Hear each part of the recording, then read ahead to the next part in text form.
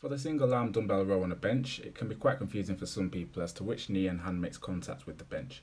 Follow this example for your first set and swap over for your second. Start with your left knee on the bench and your right foot out to the side with your toe angled out for stability. Place your left hand in front of the left knee on the bench and reach down to grab the dumbbell with your right hand.